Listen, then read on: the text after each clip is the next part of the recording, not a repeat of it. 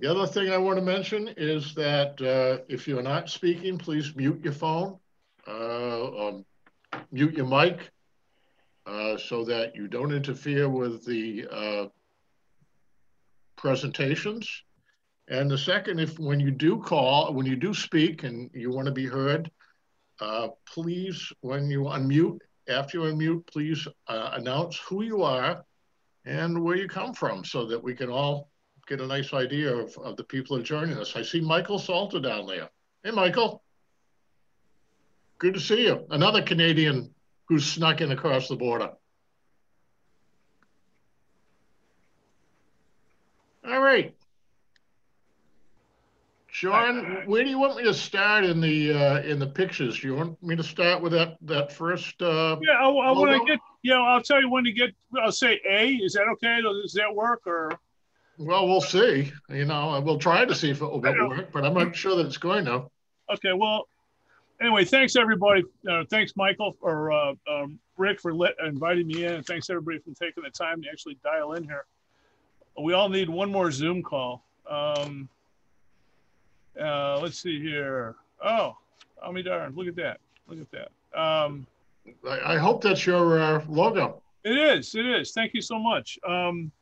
Anyway, he asked me to do this, and he says, "We got any pictures?" I'm like, "Well, I'd rather have pictures than me."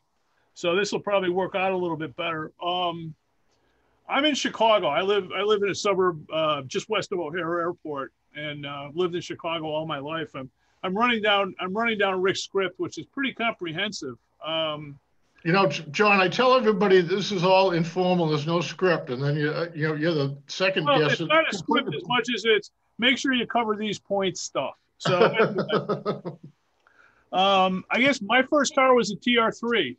My first rides as a kid, we didn't own a car when I was growing up. I lived in the city, so my dad would borrow an MGA from a friend of his, and he'd take us out on drives on Lakeshore Drive, which was right on the lake there. And I got this feel. I was like, when I get older, I'm going to have one of these. And so my first car was a clapped out TR3.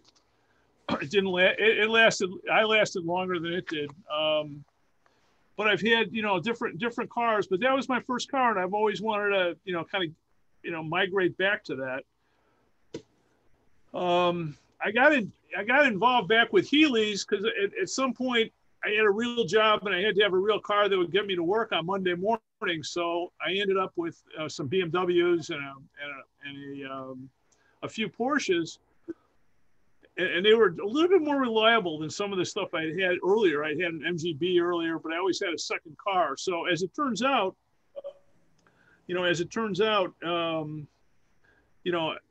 Healey was in my future, but as a second car. So the first Healey I bought, I was trying to figure out what kind of car I wanted to have, but I needed something with highway potential. So as a second car, if you couldn't take it on the highway. And nowadays, as you guys have all probably noticed, and guys and girls here, 75 miles an hour, you're just working the crap out of these cars. And so if you could try to do that in Austin, a Sprite or an MGB or even a TR6, you're okay up to about 65. But if you kind of continue on, you've got quite a job ahead of you. So I decided I try a Healey. I bought a BJ7. Let's see here. Where in God's name am I here?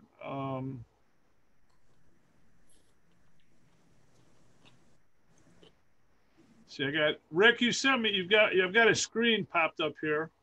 Yeah. Are these? These are which? I'm trying to figure out how this all worked. Is this what you want to show? No, what I wanted to show was some of my cars. These are Healeys. This would be like A. Which Healey do you? I didn't get an A. I got a D and an F. Oh, then you didn't get all of them. Oh my God! You got more? Yeah, believe it or not. Believe it or not, I won't crush you with them.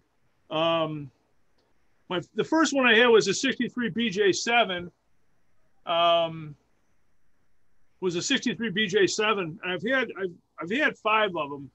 Those are the whole cars, you know, not just the titles and the parts cars I bought through the business. I'm trying to think here. I'm hoping that maybe you ended up with some of the cars. You know what you can do, John? If you can pull up those pictures, you should be able to screen share from your computer. Oh, okay. Let me try to do that. Sure, it sounds so easy, doesn't it? Yeah, we you know, us old fogies, we all sit around trying to figure out how to do this, and that'd be fine. So nobody feels bad that they can't, you know, figure it out. You disabled attendee screen sharing. Yeah, I will enable it as soon as I can. Cool. Do this.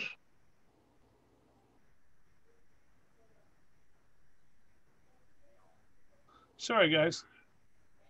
Yeah, it's not going to be as smooth as the Tonight Show. I spent all afternoon trying to get just the right photos for you, and now they're somewhere out there. Well, we'll figure it out somehow. Just stand by, everyone.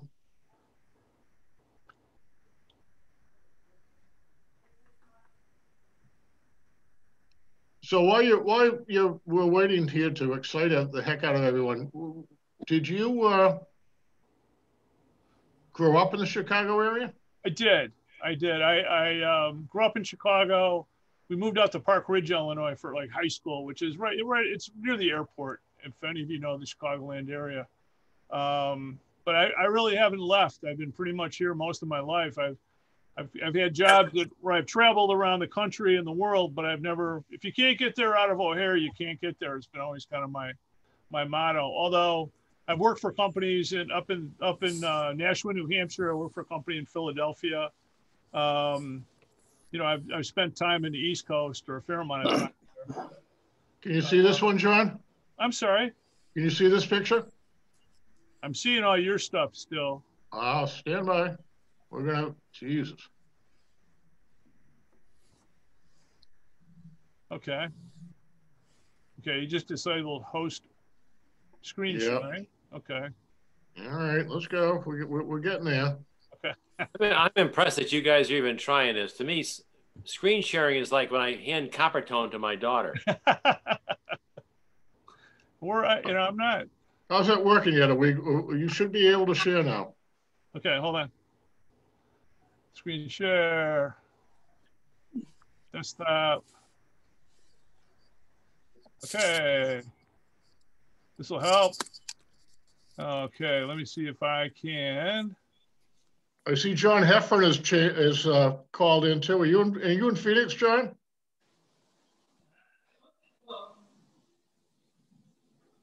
Okay, there's me, and then. Oh.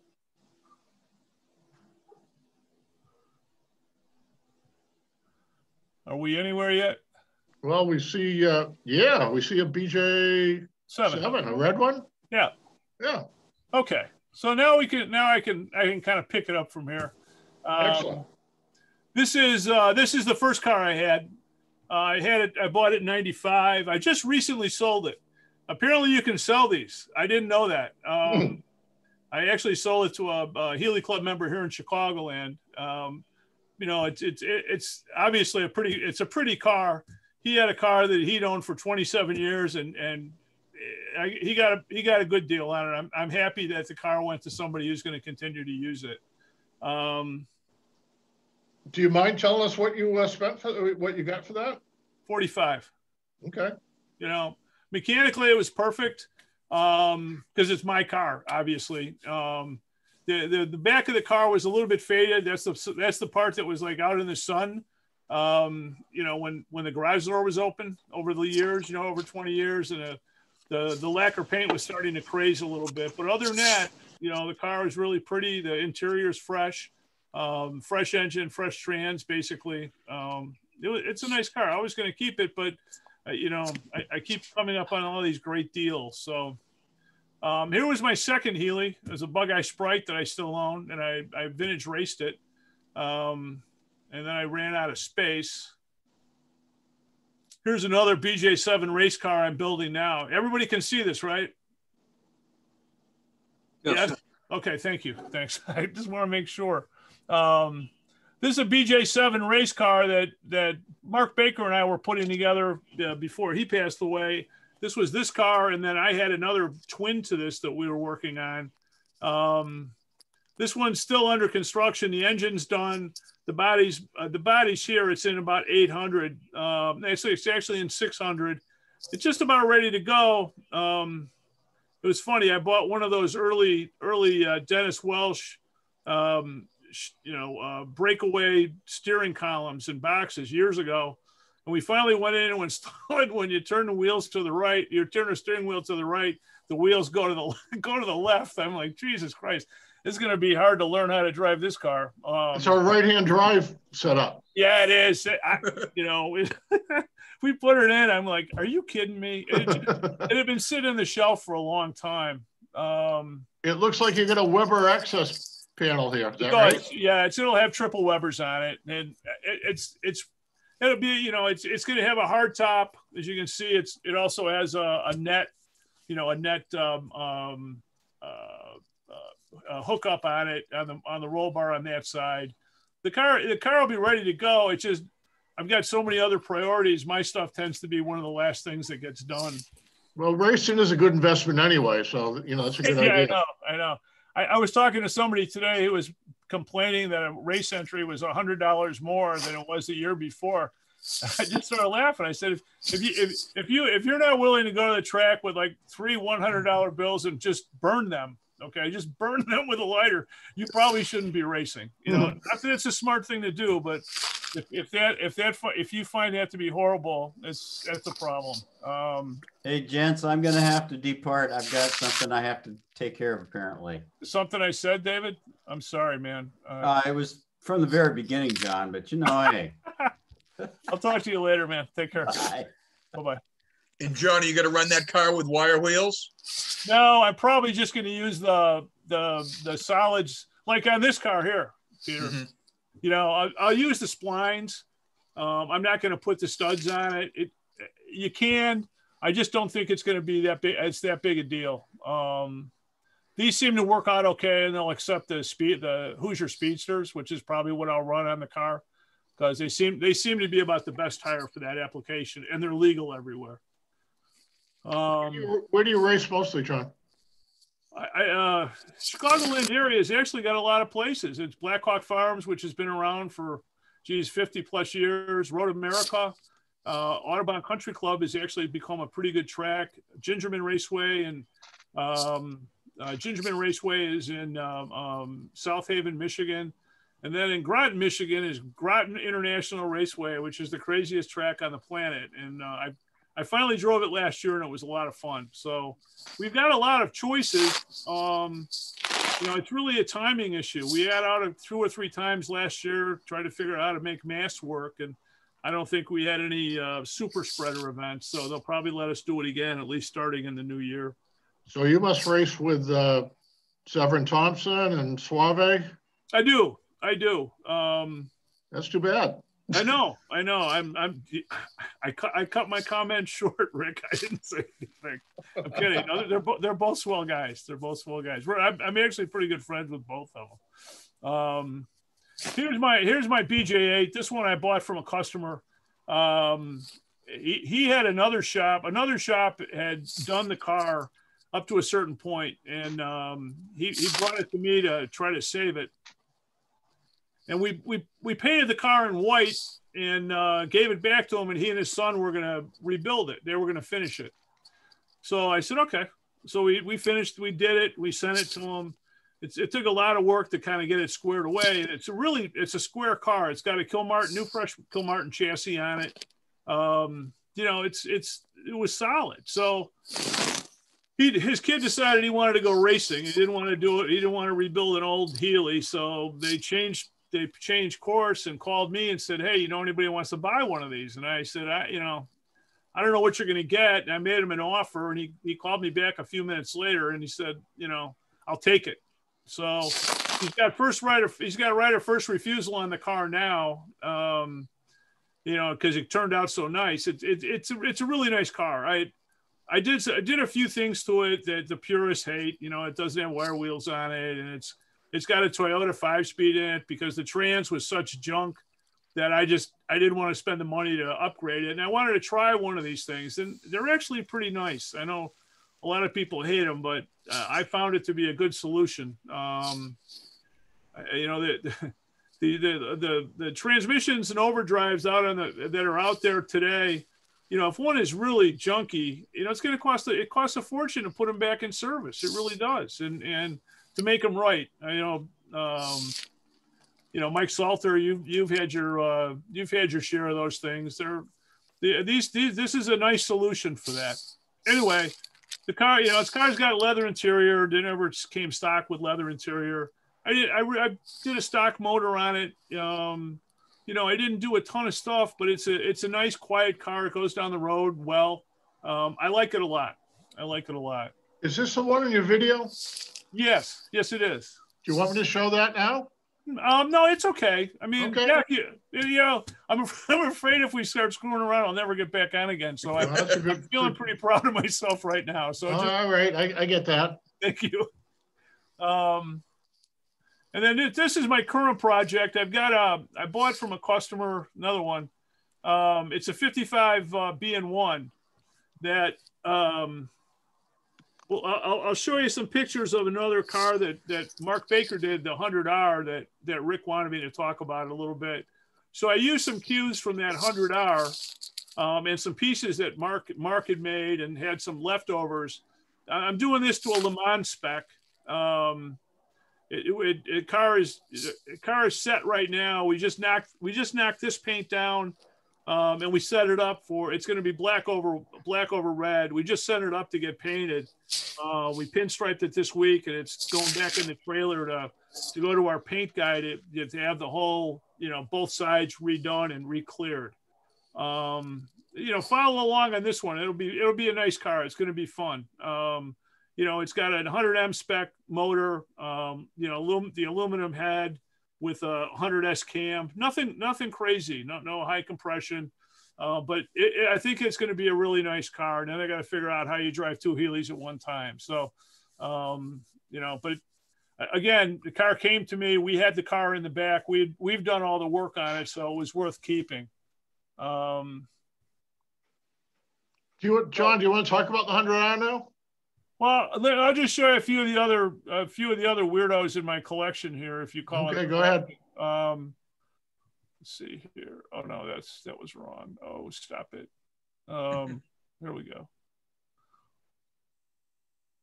Oh, I did it. Hold on.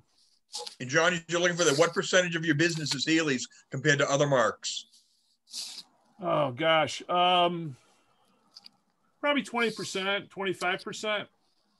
I'd like to, you know, we'll talk about that a little bit later when we talk about the, you know, the shop and how I'm operating it. But yeah, it's going down. I mean, it's not as significant as it once was. Let's see here. Did I goof that up? I could have. Oh, here we go. So some of the other cars that I waste my money on, I've got a '69 GTV race car. That's one of my other vintage race cars. Always a crowd pleaser and a huge waste of money. I've got a 71.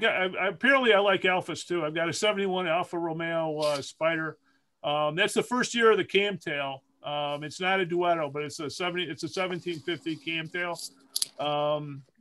Another car I reclaimed from a customer that, long story. Anyway, I bought it from his widow, unfortunately, and probably overpaid for it because I felt bad, but it's another car that I really like driving. They were really nice.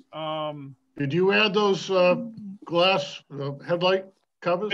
I did. You know, they came with the option for them in the States. There's some tabs on the inside in the fenders, and all you have to do is really add the parts and pieces to it. But they fit like crap, and it's a big job to put them in. So I backed, of course, I backed my street car into the front of that car, and hosed up the front end. So while I was while I was fixing it, I just put a whole new.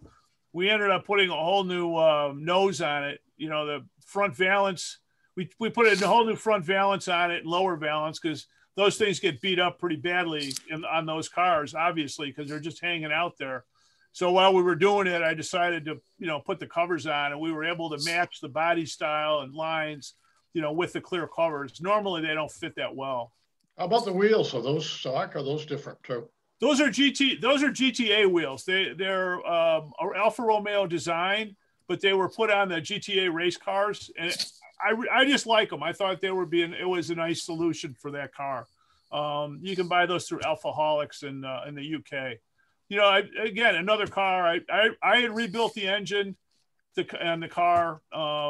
We had done everything to the car. I put a limited slip rear end in it. You know, the suspension was all new. It's got a pretty good story to it. And it's got way more money in it than it'll ever be worth. But it's like every Healey story starts with that. So Healey's, Alfa Romeos, it's the same stuff. You know. Last year I purchased from a friend's widow again. This is a 65 Alfa Romeo Giulia Veloce. It's a real car. They only made about 1,100 of them. This is, I think, number 871. And the guy drove it into a ditch, as you can see. And the frame's a little tweaked. But I got a really good price on it. And these things will trade upwards of $100,000 because there's so few of them. So I've had it to the body shop, and we've had the frame re-straightened. But other projects have kind of gotten in the way. But this is one that, you know, this one I'll probably keep for a long time as I'm selling them out and retiring and figuring out which car you want to have around. This will be it. I'll do this one in its original color, which was gray with a red interior. It's really a handsome car that way. That's how the origin certificate shows. I've also got a Caterham because I'm stupid. I don't know why I even have that car. It's the tiniest car in the world. You have to actually choose what shoes you wear in it because you can't wear big shoes in it. You got to wear smaller shoes. But it's a blast on the track. To drive it around on the street is a ton of fun.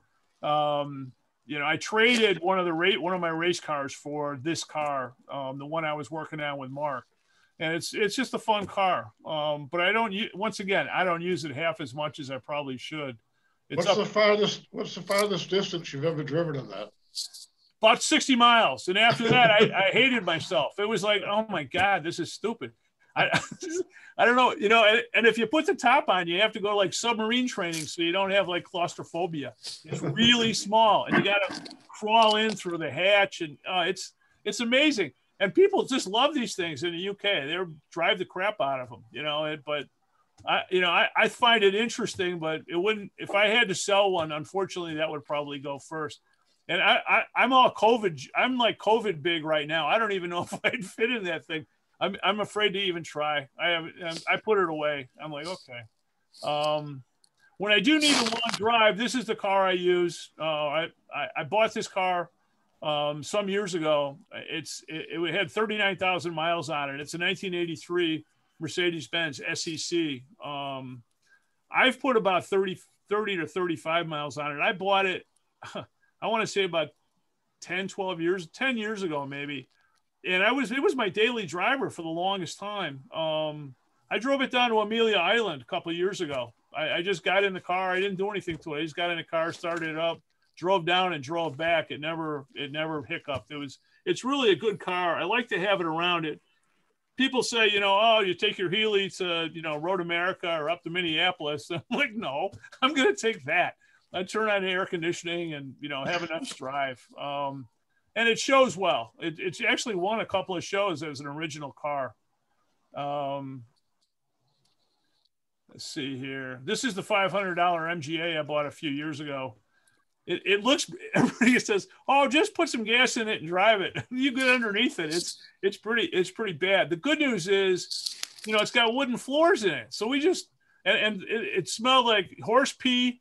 There was horse. It was despicable. So anyway, we've got to take it all apart. We've got the chassis, the frame, The chassis has been rebuilt. We've got all new metal for it, but I ended up with that 104 right in the middle of this project. So once again, pick your poison. Which one do you want to do? So we kind of mothballed this for a while. If it gets slow this winter, I'll bring it out and start working on it. But this is another one it's a complete car. It was in pretty good condition, except for that. We can do that work. So, at the moment, this one will be done in black with red interior as the heritage certificate showed it. It'll be pretty.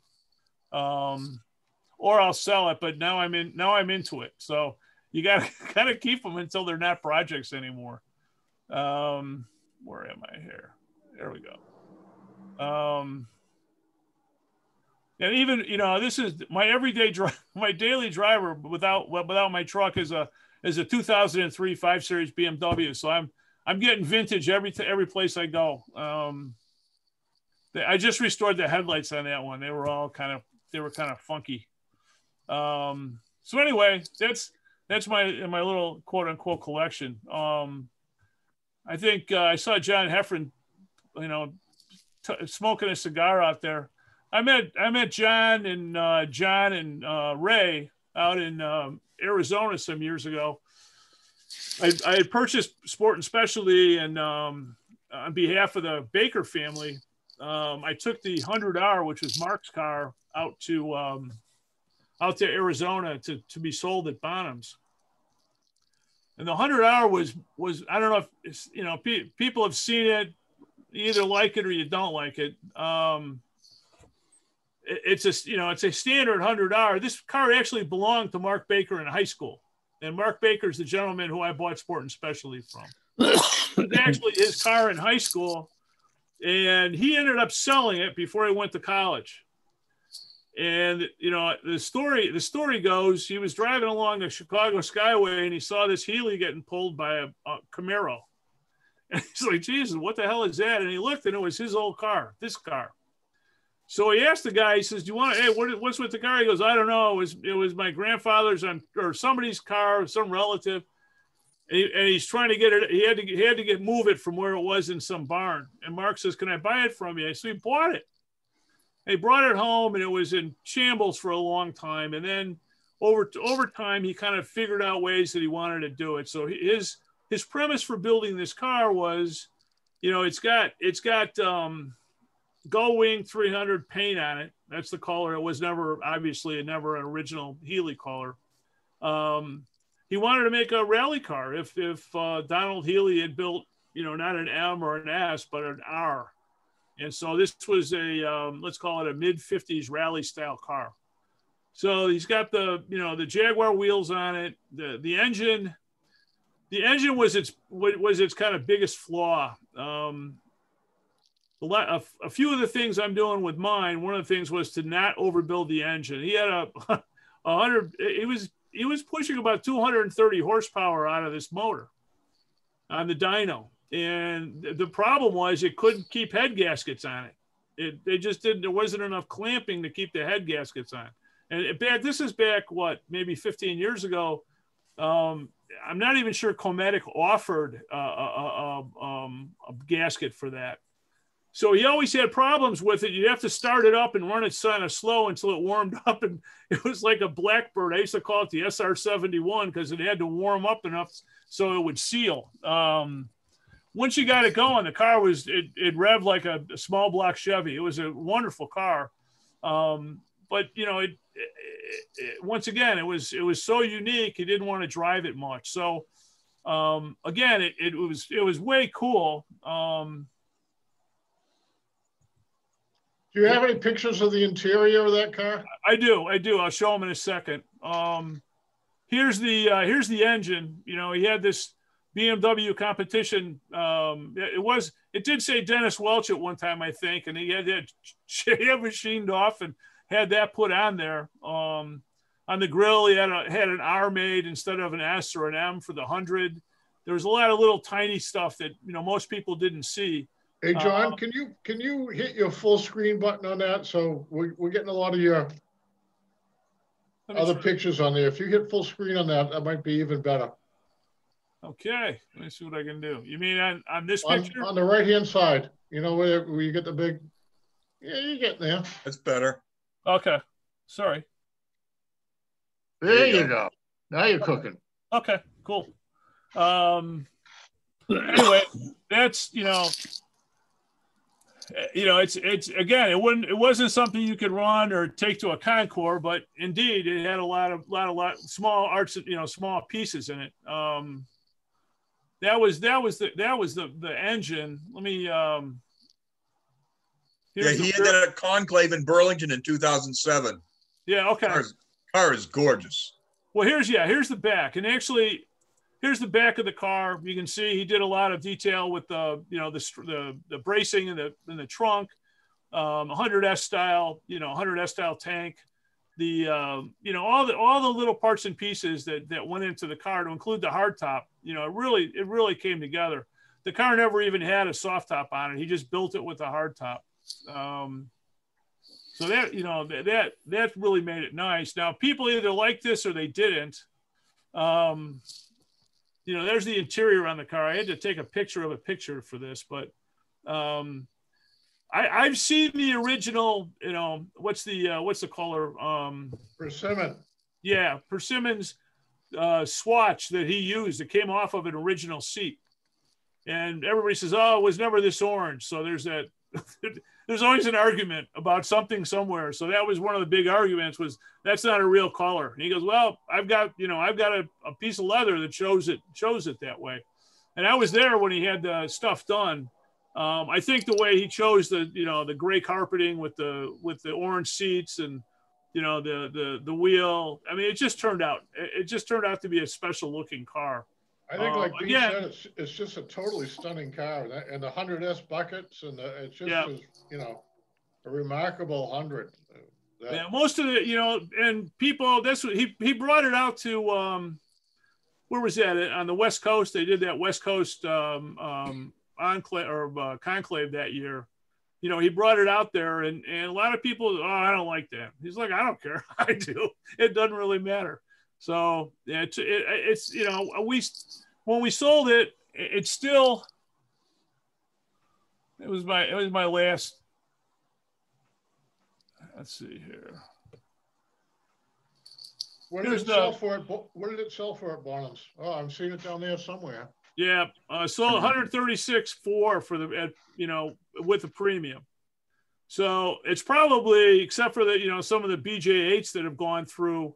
Over time, this is probably the most successful 100 car that's gone through in the U.S. auction that I know of. If that's not a true M or an S. Where is it now, John? I think the car is in the UK. I've talked to the guy who bought it. He was an expat living in the UK. He had let's call it an estate. He was a finance guy. He had an estate in Connecticut. It may be in Connecticut, but I've never heard a word from the guy. Never heard a word from him. So I have a feeling it's in a collection somewhere, kind of sitting. I hope he knows how to start it and warm it up. And I talked to him and kind of walked him through that. He wasn't there for the sale. He had a friend who was actually at the auction and did the bidding. So they had done their homework on the car. So, when the guy finally bought it, he wasn't even there. I gave the guy my information after he completed the sale and said, hey, if you need anything, give me a shout. No one probably knows the car better than me at this point. True story. We sent it to Russo Steel of all places. I didn't know. The year before, and it got bid to like 85 grand, and I said, pull it home, just take it home. We had a reserve on it, and I did a little homework, and Bonhams came up with a nice deal on this, and we sent it out there. And I basically stayed with the car for 2 or 3 days. You can't just send cars out to auction and hope they do well. You really kind of have to babysit them and make sure they're presented properly, and if people have questions, you can answer them for them. But it's still I think a record for 100 in the U.S.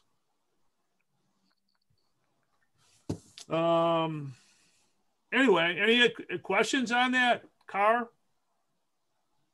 So you said it did 200 horsepower at the rear?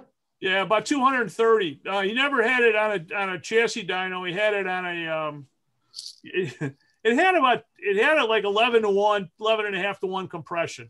And he had a custom, he worked with the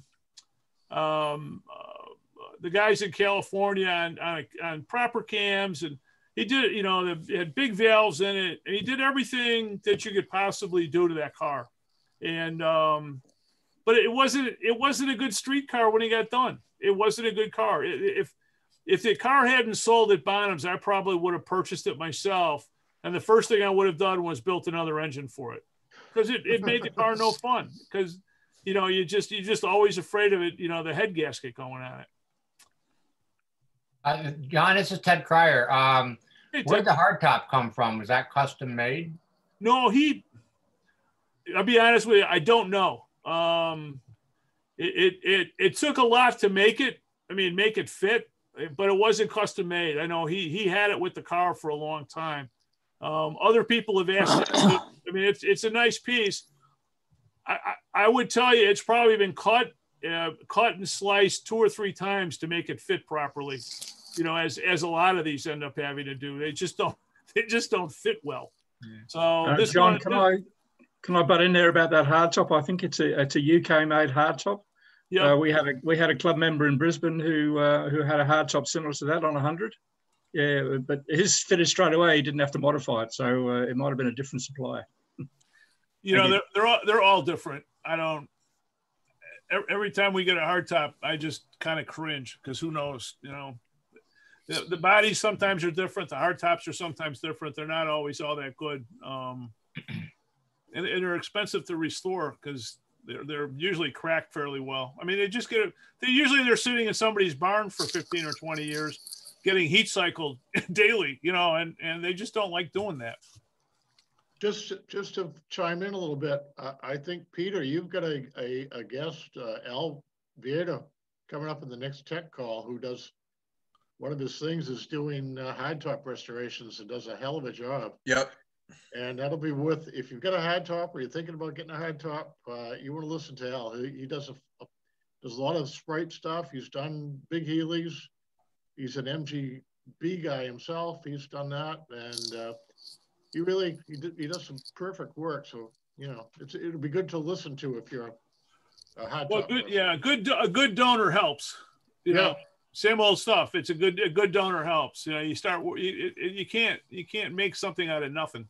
No, and a lot of them end up end up being cut up in order to fit. People have to chop them in the middle and stretch them out and do all kinds of work just to make them fit. Yeah. Well, you have to do that to Heelys too. Yeah. So, well, even the new ones, the NiCal and the ones that Pete Farmer sell, everyone I've seen, they've, people, not that I've seen them in person, but people that I know that are trying to install them, they've got to do a lot of custom fitting in order to plop those things on. Well, the other thing is you also have to know that there's like 2 versions of those too. There's like kind of let's call it a lightweight version, and then a heavier weight version. And when you put them on the cars, they tend to shake. I put them on a couple of race cars for customers, and we had to go back and resupport the rear window. You have to, we've had to put some extra supports in there just to make sure everything doesn't kind of shake and quake out. I mean, it is what it is. Some of them are good and some of them aren't. Let's see here. John, So what did you do before you started in sport and specialty? I had a real job. I was in sales and marketing most of my career. And in the last, let's say the last 10 years, in my 40s, I was a general manager for a company called Checkpoint Systems. Those little white tags that you see in Walgreens stores that make the alarms go off if you try to steal them? Well, I worked for that company for 15 years, and I was kind of their in-house turnaround guy. So when I had a chance to, exactly, I was even younger. I was but a mere pup then. I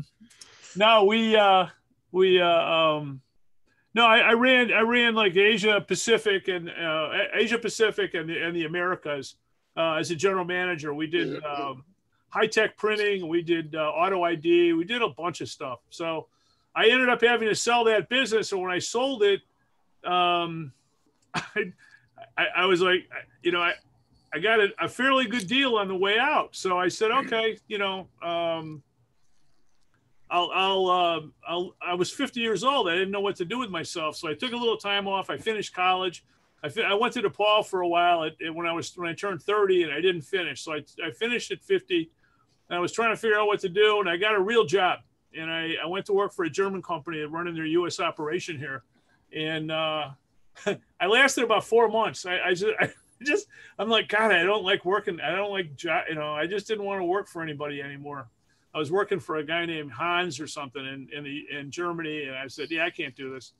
So what I had done was, after Mark Baker passed away, he started the business in 91.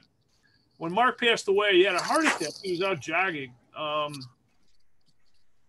When Mark passed away, the business stayed open, but I helped the family run it.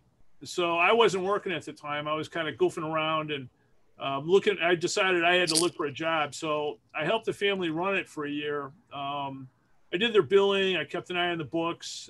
We kept kind of things moving with the staff that was in there. And then I went to work for this company in Germany, you know, and I came out, I'm like, oh, this is terrible. I'm thinking, what am I going to do? So, you know, what do I want to do for my third act here? Because I'm not going back to work at, you know, in corporate America again. So I'm like, okay. And one of the thoughts was, well, I could buy Sport and Specialty. And I'm thinking, holy cow, you know, do I really want to do that? You know, Mark was successful, but, you know, he didn't make a lot of money. But I thought, oh, that'd be a good challenge. You know, I had I had the experience to be able to make something happen.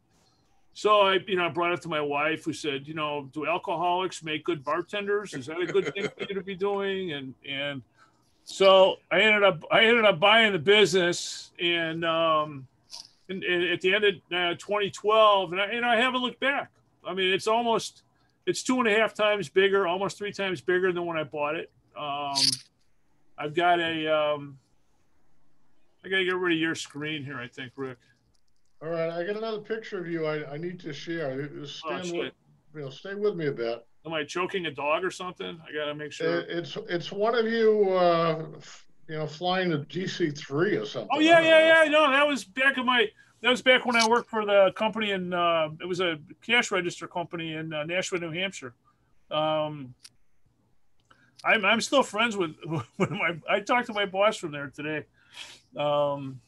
You got to put that up so I can get to the Sport and Specialty stuff here. All right, hold on.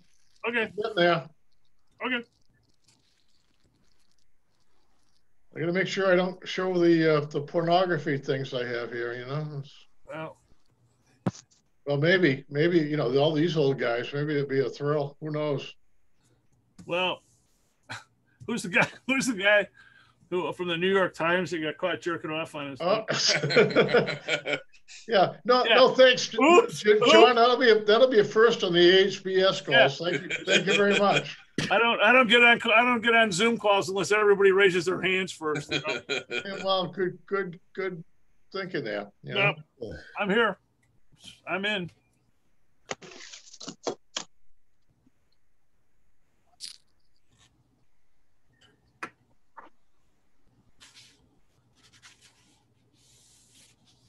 Did you lose me? No, you're still here. I get so much crap on here. I apologize for this. Okay. You know. You don't have to show that. You don't have to show that. I wasn't really flying the airplane. Nobody would actually let me do that. Okay, most people that know me would prefer I not fly airplanes. Well, it showed your jet set lifestyle that all of us could partake in. We wish we could be jet setters, and you know.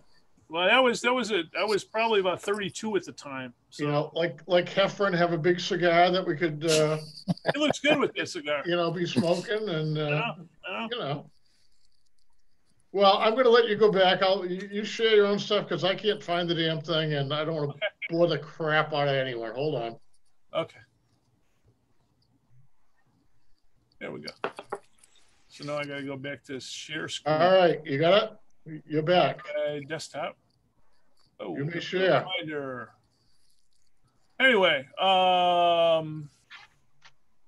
Sport and Specialty. So anyway, I opened up, we got a new logo. We made it fancy and neat and new. And, it isn't only Healey's. I bought it at the end of 2012. I got a crew. I got a good looking crew. I am really proud of my guys. I've got a good looking crew. The guy on the far left of the photo is Ken Billimack. He's our manager. And we've got basically body guys. We've got trim guys. We've got electrical guys. I've got a mechanical guy. And then we've got our plucky intern we're teaching how to do things. But and then Kathy Baker is still with us. She does my books. She's my CFO. But we've got a nice staff of guys. They all get along. They hang out together, after work sometimes. And it's very difficult to build a good team. People ask what I was really good at in my old world, and I was good at building, super teams, and I've done it again. And if you can put together a good group of guys in this business, that like working together, that can share responsibilities, that you can cross train, that aren't 85 years old, you've done a fairly good job. And I'm pretty proud of that fact. And I like did your management skills coming from the business world help in setting up sports? Oh, absolutely. Absolutely. I mean, if I used to go in and that's what I did. I turned around businesses that either were underperforming or weren't working real well. And I was fairly successful at it. So a lot of that is just kind of, streamlining, making sure you've got the right people doing the right jobs and streamlining the operation. We can turn around some cars fairly quickly, but we keep, try to stay with a very high level of quality. I won't take in, one of your guidelines here was, have you ever turned a job down? And I turn them down all the time. I mean, there are just some cars that should never be restored. And, so how do you make that decision? What do you decide? If somebody comes up to you and says, "I want to restore whatever it is," how do you make that call? What do you look at? Well, first thing I do is I figure out what's the nicest one of these on the planet worth. Okay, and if you use the nicest one of these on a planet guide, and that's except for sharing cigars with Heffron and Donovan and some of the boys. That's the reason I go to the auctions too, is to figure out what the current value on a lot of these cars are. I look at the Haggerty guide, I go to the auctions, I see what the cars look like. If you know that the nicest one on the planet is going to sell for $85,000 or $120,000 or $250,000, and you look at the car and you go, holy cow, this, it's going to take $100,000 worth of fabrication to turn this car into a real car. It's just not worth it. There's guys, the guys that they'll just keep, running around trying to find somebody to restore their car. And typically what happens, at least in my world, is they take it to a body shop and a guy says, "Oh, I'll do this, and I'll do it in my spare time." There's no way it's going to cost $80,000 or $50,000 or whatever. And usually those either go in the trash at the end of the day, or I get them back at some point and have to undo all the crappy work that was done. Do you ever get clients that say, I don't care what it costs. I had this in high school. I wanted this car in high school. Please restore it. One of the first questions I asked Rick is, "Do you love this car?"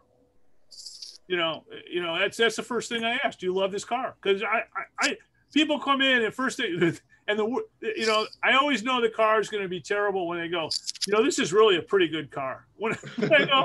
Whenever anybody tells me they've got a good car, I know they really don't know. They're hoping that, it's whistling in the graveyard. And when they tell me they've got a pretty good car, I go, okay, maybe you do. I don't know. Let's see what happens. But you get the paint off of some of these things, and you don't know what you're dealing with until you get the paint off of them. You pull some of the car parts off. So what's the difference between, I'm sorry. People, they tell you I got a car to restore, and it might be, this is the actual car I drove in high school, and I had my first prom date in it. Or alternatively, I always wanted one of these in high school, and I found one, and I think this would be a great one to restore. How do you talk to these people and decide, first of all, how much it's going to take to restore, and whether it's worth it, and how much they want to spend. Well, I think the first thing I do is I have like a little Venn diagram that I use. You know, first thing I ask is, do you love this car? Okay. You know, number two, how long have you had it? I mean, you just buy it, you know. Number three, I ask, when was the last time he drove one of these? I mean, there's people out there that, you know, they think, oh, geez, they look at us in our cars and they go, oh my God, I want to do that. That's great. And you put them in it and they go, Jesus, this is hot as the hubs of hell. And this is a terrible car and it's noisy and, you know, it bounces down the road. And if they say, oh no, I love it. I go, okay. Has your wife driven in one? Okay. And really, I mean, there's a lot of the wives, they don't want to get in it. They get in and go, I get out of here. I smell like gasoline. I smell like fumes. You know, it's really hot in here, you know, and I've got other customers whose wives think this is great because, you know, they and their husband are hanging out together. God love them all. But you're right. That's exactly the kind of the path I take down. And once you work on that, you know, you've got to let them know, you know, people send me pictures and I say, pictures don't help. They really don't. You got to put the car in the air, especially on Healey's, for crying out loud. And you know, the minute you see the pickup truck bed undercoating underneath the car, you know, you got problems, you know. And there's a lot of ways to hide things on Healey's. There's old work that's been terrible. You know, you take the car apart and you find out that the chassis, you know, the left front chassis leg is 4 inches, you know, 3 inches higher than the other one, but you really couldn't see it until you got some of the, you know, the inner fenders off, and you looked at the work that somebody else did to try to make it fit. I can't fix that. I mean, I can fix anything. I fixed Chuck and Edie's car after they drove it into the back of that Honda at Conclave that year. You know, it's fine. I had to put a whole new corner on the car, though. You're talking about Chuck and Edie Anderson, by the way, right. Longtime president and secretary treasurer. Forever. Years and years, the Austin-Healey Club of America. They started the club for all intents and purposes. Yeah, and you know, we're where they wanted to send it, you know, but it got done right. But, you know, Chuck, who was an insurance guy, didn't have the car insured for quite as much as it ended up costing, because if you do the car right, now the car is good. It's a solid car. They can sell it. But if somebody took a hard look at that car and all you did was try to, you know, unbend the frame, that's a problem. You know, here's another. John, you should have been with our meeting last month where we talked about insurance, and a lot of people get an eye opener of how to insure their car and what it was worth and what would happen if they were driving outside the limits of their coverage. It's a big problem, and I try to tell people, you know, all the time. And I said, you know, what do you got this thing insured for? Or where do you insure it? Oh, I got my State Farm my State Farm. And I'm like, no, you can't do that. You don't have to, you know, what is this car worth? It's worth $65,000. I said, you got to insure it for 90. How come? Because if you crash this car, it's going to cost you all of that plus more to turn it back into a real car, because no one's going to insure it. And most people don't know that in a lot of states, the insurance company can buy it back from you if the cost to repair it is more than 50% of the book value. I mean, you're going to lose your car, and you won't have a choice. You know, you need to. People have no idea what's going on with these things, and they've had these really nice cars they've loved. Those are the cars that they've had for a long time, and they'll lose the car. They'll lose the car. So John, did you ever do a restoration on a car that was just a complete piece of crap, but the sentimental value to the owner was so much that they said, I don't care what it takes, sure, just please restore it? Absolutely. Absolutely. And it's fine. I mean, it doesn't open up my check, you know, my pocketbook or my billing anymore. I mean, you know, I have to prove that I'm still going to be an honest guy, but indeed, you know, sometimes it's just going to cost more dough than the car's worth. I'm okay with it. I mean, we all do it. You know, we all do it, but that's kind of what happens. Talk about the process of if someone comes to you and says, I've got a, whatever it is, you know, Jag, Alpha, Healey, I want to restore it. What do you go through in order to, what's the whole deal? And from the time that person contacts you until the time it rolls out of your shop, what happens? Oh, wow. I didn't tell you this was going to be easy, did I? No. Well, no, it is easy. They come in and we take the car apart, and what we start doing is taking pictures of everything and inventorying every part on the car. When do you give an estimate? I'm sorry? When do you give an estimate of how much it's going to cost? I typically don't ever give estimates. I'll tell you it probably won't cost less than X, Y, or Z. And I bill monthly, and I want customers to come out and see what we're doing as we do it. And, as I uncover things, we cover the cost in taking it apart. And I'll basically kind of, I don't, everybody, if I ended up giving estimates and living with the numbers that I give people want I want to be optimistic. I've done it where I'm going, oh man, it shouldn't be more than 80 or it shouldn't be more than 40. And all of a sudden you're creeping up on 55 and you keep finding more crap and you keep having to buy new parts and pieces because the ones you tried to use aren't making it, and that's a terrible phone call to make. All of a sudden wives hate you, they hate you, everybody hates your guts. And I just go, I'm not doing this anymore. We don't do it. And people go, oh, well, you give me a number. I go, whatever number I'm going to give you is going to be too low or too high. And if I give you a range, you're going to only pick the number I give you at the bottom. And that's what's going to happen.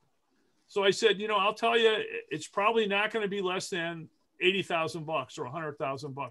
Anybody that says any shop, people can do, people argue all the time. I could do this car for less than $80,000. Well, God love you. I don't know how much you pay yourself, but it's really hard to do a Healey properly for less than 80 grand anymore. And the problem is the cars that come in are worse and worse all the time. There's no good, there's very few nice Healeys out there anymore that haven't been restored. Or, the ones that need restoration now have been around for a while. And everybody, people will argue with me and I'm like, I just live in, that's the world I live in. I don't try to cobble together cars and call them restored. Most of the cars that we do are properly restored and safe. We don't go, oh, I think we can make do with this part. It's not. And so who do you find is your average customer that comes in and says, please restore my Healey or a Healey? Oh, it's all over the board. I mean, I got 104 in now. It's a gentleman that lives in Oklahoma of all things. He couldn't find anybody nearby to do it, but he's a collector. He's got 5 or 6 other cars. He doesn't have any other Healeys. He's got some MGs. I've got another car that we're doing for a guy who's got some other Healeys. We just sent another car home 2 or 3 months ago by a guy who had a TR3 and bought this Healey and thought it was a great car until he put it up on a lift, and then he went to go and have it restored. And there's a perfect example. I looked at the car and he says, well, my wife and I are going to come up and take a look at it. I said, okay. We looked at it. I said, how does your wife feel about this? And he says, what do you mean? I go, I'm going to tell you, this is going to be more expensive than whatever you're telling her. That happened to all of us. Same old stuff. And he could, at that point, I'd be happy to stop. I don't want to argue. And guess what? His wife was, every time I'd send an invoice, every month I'd send an invoice, his wife was on the phone. It's like, oh my God, Linda's on the phone again. Here we go. When does it stop? When does it stop? I'm like, I don't know what to tell you. And the biggest part, Peter, the biggest part is getting the car straight. Everybody says, there's no color on the car. I'm looking at David's car there. There's no color on the car. I said, painting the car takes like 5 hours. It's nothing. It's making it so you can actually put a coat of paint on it that'll stay on for the next 15 or 20 years. You have to explain. I try to explain that to them, Rick, as I go along. So then, what we do is I have a box account or a photo account, and as we go along, taking pieces and taking parts and pieces off the car, we photograph it. As we restore them, we put them back on, and we do a photographic history of the car build, and we put it online, and people can go in and take a look at it as we move along. I bill every month. I love everybody to come out and see the progress on the car every month if I could, because then they don't. I've got guys that I send bills every month. They pay it for 5 months, and all of a sudden they wake up and go, "Do you know how much money I'm sending you?" I go, "Frankly, I don't." I bill at the end of the month and it goes out. I don't keep track of each customer. I said, why don't you come and see your car and see how it's coming along and see what we've done and see where we've gone from. So have you had anybody that just taps out in the middle of the restoration?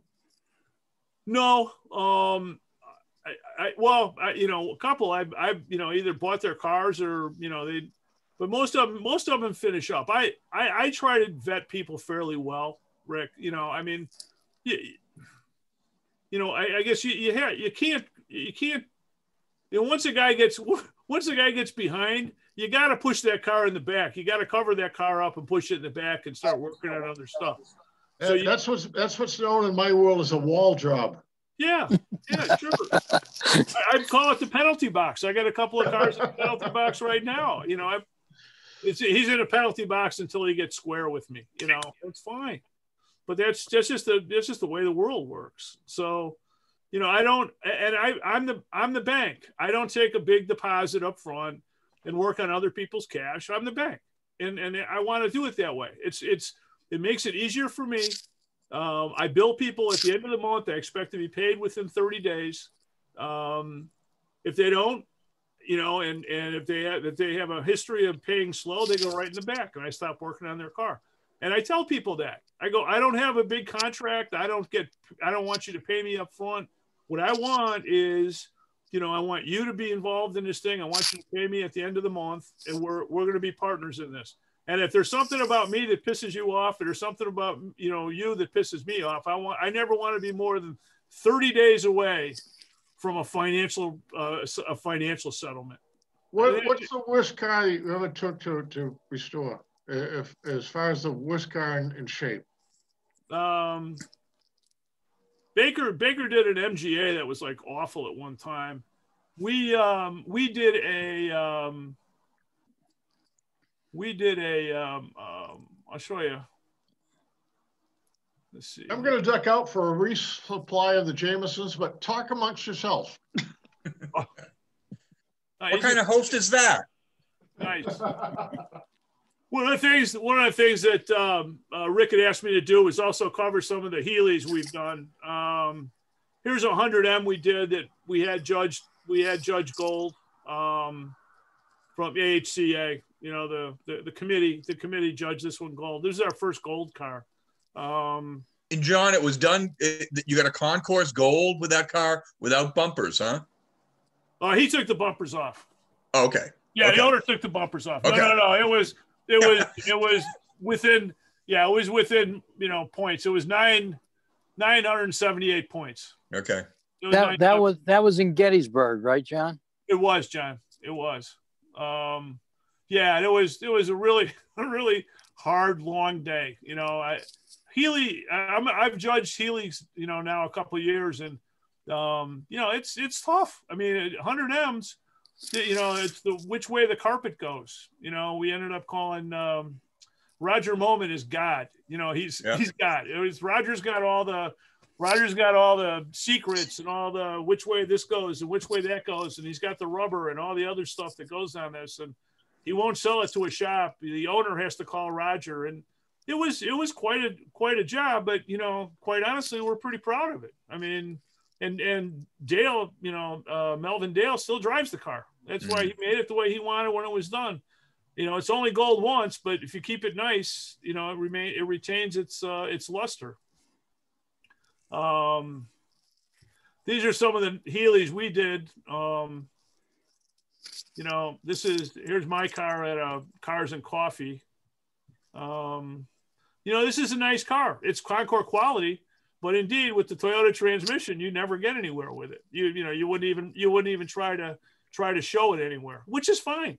Right. I was fine with that. The 100M, you needed to be gold because you'll bring the most money at auction with a gold car, because there's so many junks out there, you know, with bad parts and replacement things. If you have a 100M and you have a Judge Gold, you know that you'll probably get, you know, you'll probably stay in that 200 range with it. Come on, you can do it. There you go. Here's the car I'm working on now, the BN1. You know, it's got it's got, you know, a 100M motor. I'm just going to do it Le Mans, you know, with the Le Mans, but I've got some of the R points on it. You know, I've got the Jag wheels on it. Some of the things that Mark worked on, I'm putting on the car. You know, it'll be bumperless, obviously, bumper delete with a couple of other parts and pieces, but I'm hoping to have that done. I'm hoping to have this thing done around the beginning of May. I'd like to take it to a hill climb if we're still going to have it, you know, optimistically. Is that a Dennis Welch head on that? It is. Yeah. I put a aluminum backplate on it. You know, it's got an aluminum backplate. I bought all new parts and pieces for the, you know, for the intake. You know, 100M exhaust manifold, which is kind of a header. You know, I don't want, you know, I didn't find anything extraordinarily, you know, different. A gentleman by the name of Dave Brown built the motor. But you know, it's going to be nice. It's going to be nice. It'll be just fine for that. I did do a few things with the suspension. I beefed it up. I put the Dennis Welch heavy duty sway bars front and rear. I like sway bars. I don't like, you know, increasing the shocks and the spring rates. I want it to go down the road nicely. I just want it to be crisp when it turns in. I also put one of those close ratio zero center steering boxes in it. I needed to give it a try. Let's see how it turns out. You know, it might be. What color is it going to be, John? It'll be black over red. And what interior? Yeah, with a red interior. Oh, my favorite color comb. Yeah, it should be pretty. I'm you know, we're kind of excited I'm excited to see it done. Here's a very early right-hand drive BN1 we did for a gentleman in Kansas City. We just released that. You got proper fenders on that too. BN1 fenders. What's that? It's got proper BN1 fenders on it. Yep. That white one. It does. Yep. Yep. Yeah, it was kind of sitting funny too. We had to adjust that a little bit, but the guy wanted it bone stock, and he got it bone stock. It's not quite Concord because, once again, you know how you just get into all sorts of snaky stuff, especially with the really early cars. But this one, I mean, this one is really nice. It's a South African car. The gentleman was from South Africa. He's a doctor, and you know, he came from South Africa and brought his cars with him. He's got one he drives the crap out of, and now he's got this one that he's doing.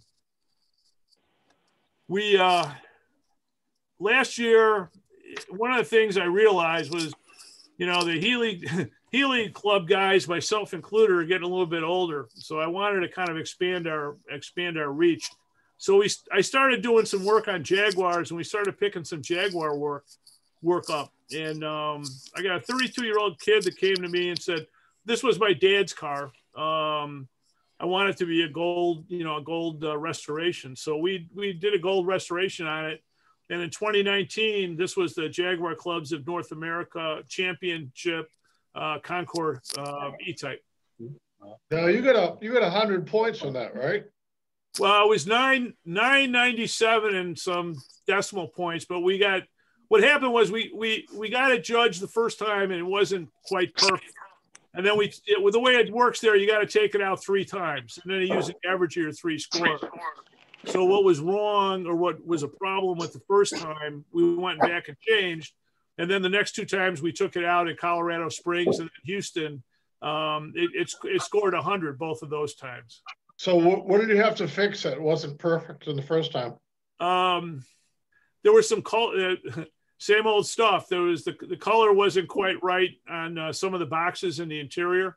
One of the you know, of course, you know, delivering the car to the customer, one of the pieces of rubber came off of the top. You know, we ended up doing a couple of odds and ends to it, but when we got done, it was actually I wasn't unhappy that it didn't go 100 points the first time, because the guy that judged it was really good, pointing out the things that we needed to fix. Once we fixed it, it was down. You know, did you think that the Jag judges were tougher than the Healey judges, or about the same? The Healey judges are way tougher. The Healey judges are. Oh yeah, the Jag. That's surprising. There's I'm a Jag judge too, and you can't go lower than one knee, and you can't go in the car. Okay. You can only judge what you can observe. So when we judged Melvin's car in Gettysburg, I had people crawling around inside it, underneath it, looking for numbers on, inside the trunk. You can't do that on this car. So no, I would tell you the car is perfect, as far as I'm concerned. I would tell you that there's a 5-speed in that car. Then there's a Moss box hidden away. No, I mean, but once again, they don't care as long as you haven't as long as it looks stock on the outside. So there's something. John, just to bring this into focus, and feel free to decline, but how much would a restoration like that cost? Just a little over 200, because it was a very solid car. Most of the cost on a restoration has nothing to do with rebuilding the car. Mechanical stuff is cheap. It's really inexpensive. I can rebuild a Jag engine and have it painted properly for well under $15,000. The problem is the fabrication work that needs to be done on Healey's, and when they're junk, and it's just hour upon hour about fabrication and replacing panels and grinding them in and grinding it out and drilling out rivets, and the amount of time that takes and the billable hours is huge. Most people don't understand that unless you've done them. So where did you find the craftspeople, the workers to do this kind of work? My guys are really good. Brian, who's our fabrication manager, started with Baker. He's been there 14 years. So I send them to classes. I buy stuff for them. I mean, my job is to make sure I got work coming in the front door and that they've got the tools and the knowledge to do it. What kind of classes do you send them to? Eastwood has classes. They bring in really, fairly knowledgeable guys to come in. And Ryan went to a technical school for metalworking, for metalwork and steel work. How about McPherson College? You send anybody out there? The problem, I like McPherson, and the problem is most of those guys come out and they don't go into business. What they do is they go to collections, and they work in collections, maintaining cars in collections. A lot of them, the only guy I know that came out of there that's actually in the business is my friend Adam Hammer up in northern Michigan. There's some really good guys that come out of it, but not all of them go into the business. And, a lot of them are, I don't want to say it, but, too well educated to do the kind of work that we're asking them to do. I pay my guys well. I'm in Northern Illinois. I'm not in that Chicagoland thing where everybody's got to make 75, 80, 100,000 bucks a year to do it. My guys can raise kids and families and take care of their work on what I pay them. And they're really good, but the guy that works with Ryan, he's been with me 4 years now. He worked at a body shop for a while, but now I brought him in, and we give him projects. We cross-train everybody. Everybody in the shop can do other work, because that's the other thing is you got to save a guy. I mean, I can see that 1,000-yard stare in some guy's eye who's been sitting there, sanding on a Healey. He's skim coating a Healey for 2 weeks. His eyeballs are popping out. I need to let him take a walk. I have him changing shocks on a Jaguar or something for a couple days. It's here, work on the torsion bars here. Get out of the back and take a deep breath. Can you share your hourly restoration rate? Oh, sure, $88. And how does that compare to Greater Chicago? Where's that? How does that compare to Greater Chicago? Oh God, it's probably 20 bucks cheaper, 25 bucks cheaper. East Coast, West Coast is way more expensive than I am. Most of my peers, East Coast and West Coast, pay more than that. I've got a fairly low overhead. I'm out in the country. I'm in a steel building behind a farm. I don't have a fancy shop. I don't have an office. We share bench space. And that's by design too. So if I was a guy with a Healey, yeah, ready somewhere, not terribly rusted, but you're run of the mill Healey, what would it cost to bring that back to life? Probably not less than 80. If you bring it back to life or restore it. Restore it. What's that? Restore. It probably wouldn't. It'd probably be in the 80 to 100 range. And are you finding clients out there that are willing to pay that? Well, sure.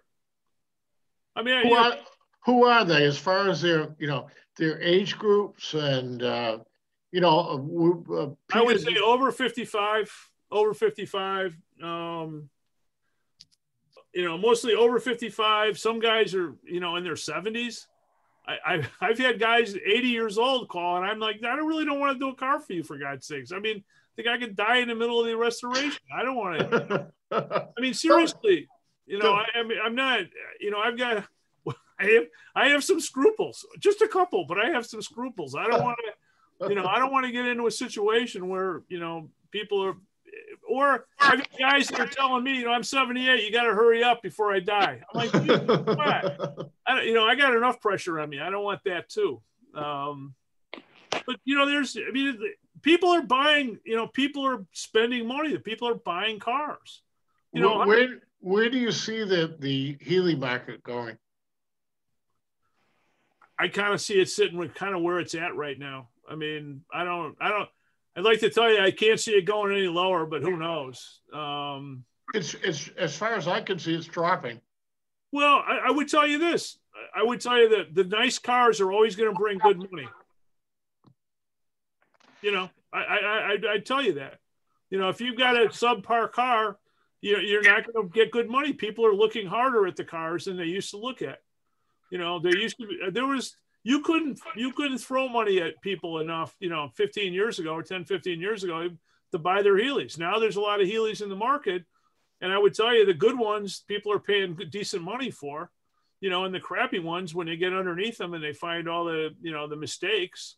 We just had a car come in. I don't know. A guy bought it. I didn't bring a trailer. I felt sorry for the guy. I mean, he got taken. It is what it is. But, it was resale red. It was an awful car. It was just an awful car. I didn't know what to tell him. I don't have sorry you bought an awful car rate. Our restoration rate's 85. Our mechanical rate or our repair rate's 95. Ferrari dealers. I've got someone that requested a picture of your shop. Do you have one of those you can bring up? I don't know. Let's see what I got. I think you do somewhere. I might. You can go on the website. Yeah, but we're lazy. We're old and lazy. We can't figure out how to do that. I know. So John, as you're looking for that, does it make a difference in the cost between hundreds, roadsters, and convertibles? No, nothing.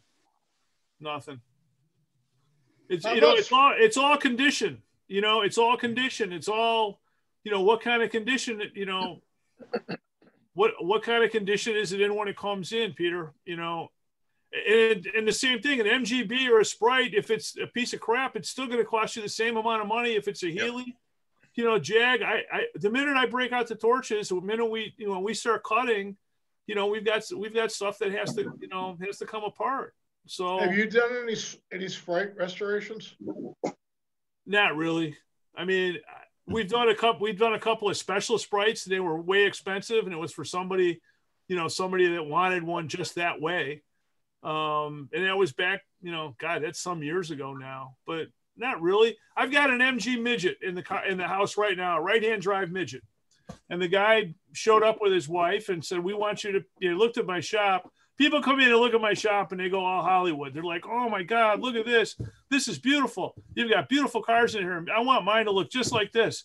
And the guys are in an MG midget. And I'm going, well, it's a 70, 71 UK UK spec right-hand drive car. And he and his wife, they work for Zurich Insurance, right? And he was posted there for like 8 or 9 years. And they bought this car and they drove all over Europe and they have great memories of this car. And somewhere in the UK, he had it quote unquote restored and the rust is popping through all over it, right? So he's like, okay, can you take a look at it? Sure. We looked at it, So the biggest job we have right now is, cost mitigation. Okay. It's like, don't touch the interior. So we went through today. I went through the job yesterday with the guys and I said, here, mask the crap out of everything because I don't want, no, when you blow a car apart, you paint it, you put it all back together. It's easy. When you try to mitigate that stuff, it really makes it hard. It really makes it hard. You want to keep the interior. You want to keep this. You want to keep that. You don't want to take anything out. Right, so, Bert? What's that? That's the big challenge is to try to get the paint off the car and see where you got to go without taking the whole car apart. And, that's like the cheapest way you can do it. And I don't really like doing those that much because whatever you can fix some of this stuff and some of this stuff you can't, and then you find the guy's got a bent chassis leg or some damn thing and you're going, holy cow, now what? So I don't like making those calls. I really don't. I like to, I like to keep the work straight up. We're going to do a nice job. This is what it's going to cost. I bill, you pay me, come in. Let's be partners on this. Well, John, I think we've given people a really good idea of what it takes to restore Healey, but I think it's probably time that if anybody has any questions that they want to fire at John, fire away. What's the most valuable Healey in let's say a just short of concourse value? An excellent but not concourse. Most valuable Healey. Well, if you take the S's and M's out, the real ones, I'd say the tricarbs are still bringing some money. The tricarb two-seaters. I think they're still bringing some money. The 104s are still bringing some dough. Everybody says, oh, it's a Le Mans car. Well, to me, it doesn't really matter that much. It's, a couple $1,000 and you can make a Le Mans car. It's not going to really bring a lot of money. People it bothers them. I sat in a meeting, but it's a Le Mans spec. It was done in 1962. It doesn't matter. It's still just some pieces you tacked on the car. It's not a real car. So, the BJ8s are always going to bring money. A good solid BJ8 is probably, a good investment at the moment or a good place to. Is that a $200,000 car and number 2 edition? No. What's that? What's it worth? What's it worth? Just short of concourse. A BJ8? Yeah. Oh, boy, just short of Concord, probably around 80. Oh, okay. So spending 80 on it's not such a hot deal. Well, again, do you like the car? Do you want the car? I mean, what are you going to do? You can't. I've had this conversation with people all the time, and it's like, look, if you don't want to spend the money, go buy the nicest one you can get your hands on. I'm okay with that. I tell people to do that all the time. I send people away from my shop and go, don't spend the money to restore this car. Go out and buy the nicest car you can. You're going to be in better shape. But I really like this car. Okay, I'm fine with that as long as you understand that you're probably going to be upside down on the car. And the problem you run into, and I tell people, I go, look, you're going to have a brand new Austin-Healey. And you say, just short of Concord. Well, there isn't really a thing as like short of Concord. That means there's always going to be compromises. And you don't know what the next piece is going to go on the car. Unless you have it, you can have the car run up and down, sideways. I'm just saying a really, really nice car should sell about, 70 to 80 grand for a nice BJA. But if I restore a car and I deliver it to you, it's going to be like a brand new car. So people come in all the time and say, I don't understand why I would, I'm like, no, don't do it. Or we have the conversation and I say, listen, here's the deal. You're going to have a brand new car. You can't drive anything for nothing. That's the problem. People think, oh, I'm going to invest in a British car and I'm going to drive it for nothing because when I'm done with it, I'll sell it for more than it was worth. No, it just doesn't work that way. It never works that way. People go out and buy BMW Z4s, and they spend $50,000 on a Z4. Okay. And I go, well, how much is that car worth, 5 years from now? Well, 25. And that's okay. Nobody seems to have a problem with that. So I said, you can't drive something for nothing. It still costs you money. So what do you want to do? The best bargain today is to find a used BJ8 in really good condition. And know that no matter how good a condition it's going to be, you're probably going to spend another 5 to 10 grand making sure it's sound. Because they all need something. they all need something. I'm not being negative. I'm just saying, you know, people bring cars in all the time and go, this car's great. Okay, no, you look in and the shocks are leaking, and you know the rear pinion seal's leaking, or there's a problem with this, or the clutch doesn't pick up properly. You know, they go, yeah, there's a few things. Well, you know, a few things add up. John, if you were looking for a Healey to buy, where would you look? Where would I look? Yeah. You know, I'd probably look at I'd look at Healey Mark right away, because that's an easy place to look. You know, look on the club online. You can go on, you know, classiccars.com. You know, the biggest thing, just like buying any used vehicle, is finding out where the car's been served and who's been taking care of it. You know, if you can go on classiccars.com, if you can go to Hemmings, you know, any of that, you know, I hesitate to say bring a trailer, only because, you know, I've seen I've had some cars in that have been bought on bring a trailer that were complete crap. And it was scary. I felt bad for the customer, because people are buying cars sight unseen. You know, you should see the car, get under the car. I would never buy a car that you couldn't see, touch, feel, and get underneath. It just wouldn't happen. Yeah, I think that's great advice. You see your stuff on BAT, and people take pictures that are very complimentary. It's like taking a picture of, you know, my best side, which I don't have any, but you know, it's the same deal. They don't take a picture of you know, somebody's bothered, or you know, they limp or whatever. They take nice pictures. You know, what astounds me to bring a trailer is that there are people that are so willing to spend that kind of money and never see the car, and they don't have anybody go out there to take a look at the car. A little wine. Well, they want their dream car. It's an emotional purchase, you know, and this is all emotional. None of us need these, you know. I mean, we don't. But you know, it should be a, you know, a sound investment, or at least a sound way to spend money. And when people go on bring a trailer, sometimes I'm amazed at what they buy. And I'm not saying there's, you know, not everybody's getting cheated, but you know, sometimes if it's too good to be true, it's usually too good to be true. Period. You know.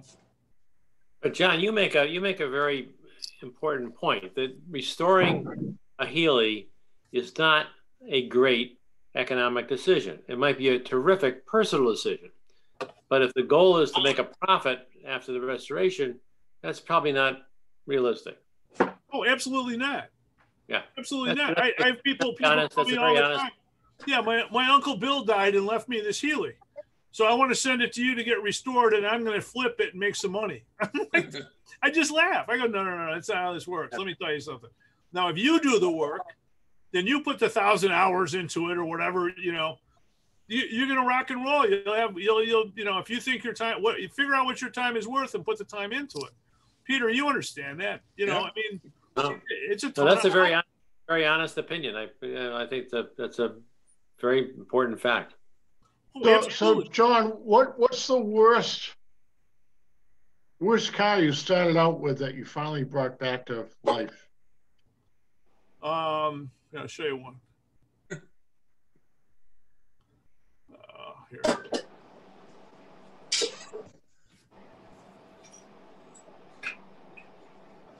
This car came to us, and this is a gold car. We haven't had a judge, and we just finished it this year. Everything from the doors down has been replaced. Everything from the doors down. Oh, it must be a New England car then, because that's what all the cars are like. It's a Midwest car, but we're just as salt crazy around here as you guys are out there. And yeah, it was a terrible car.